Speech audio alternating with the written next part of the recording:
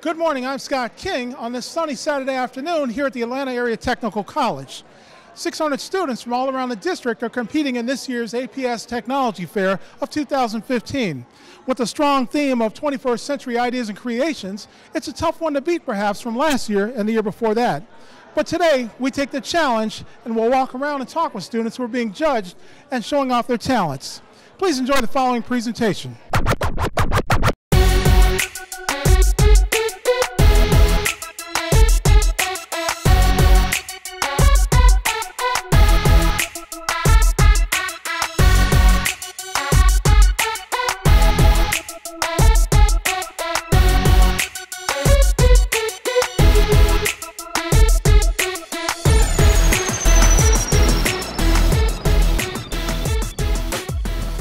So we're on our first stop here at the APS Technology Fair for 2015, where I've stumbled across 3D printing, a concept I kind of know, but never had the chance to grow up with. But I've got somebody here who's going to explain it all to me, Mr. Anthony Jenkins from the South Atlanta Computer-Aided Design High School. And so Anthony, what have we got here? Well, we have a MakerBot, a 3D printer that runs on MakerWare that builds things out of ABS plastic, the same plastic that 3D Legos use. And what we do is you print things from scratch or anything that's pre-built, and it just builds in layers where it makes a 3D figure or something or anything like that. Okay, so we've gone through the ins and outs of what's going on here, but why do I care and why should society care about what's going to happen in the future? Well, we use 3D printers to print things very faster and make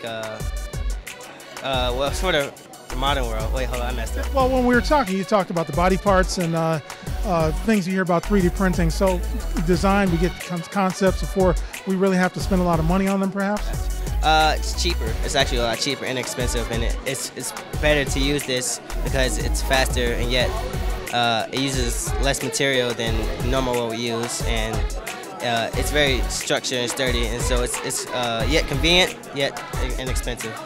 All right, so moving along, I've run across a concept I thought I knew, but this freshman from Douglas High School is going to explain.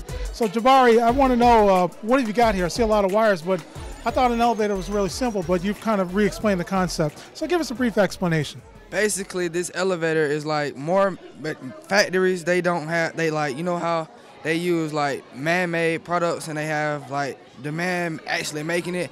Now more is like, this is the world.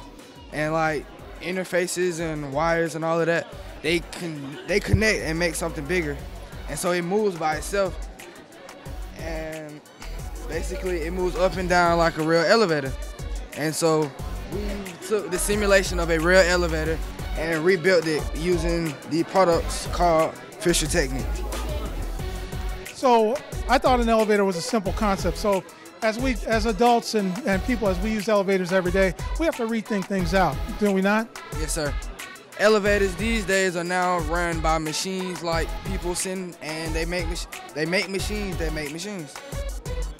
In your research, have you found that elevator technology has changed, or has it always been somewhat the same? No, technology has a dramatic change. So what's your future plan? This seems like phase one of a bigger elevator career. What's your thought there? This is really not my future. My future plan is to become a manufacturing engineer or a biomedical engineer, whichever one works out. All right, most of today we've been talking with the youngsters and their projects, but parents, of course, are a major component of this in supporting the students. I'm here with a Garden Hills parent, Mr. Van Landingham, who's going to kind of give us his perspective on and off of what's happening today and why he's come out on such a nice, beautiful day. So let's go right to it. What brings you out today?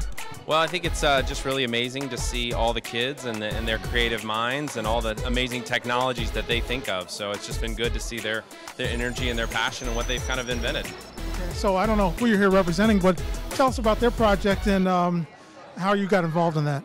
Well, my son, Garner Van Landingham, is at Garden Hills, and he has two students with him, Jake Nelson and Ford Underwood, and they did basically a interactive multimedia project to talk about different things in the environment that they want to correct. So my son did a project on great white sharks, and Ford Underwood did a project on bullying, and Jake Nelson did a project on recycling.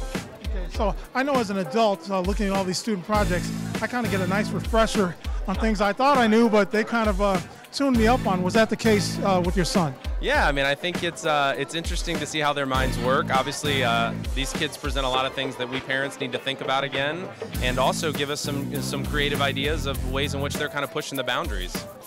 So our first page is about kindergarten, and then our kindergarten. Our first page is Welcome to Kindergarten. It's time for us to give us a little tour.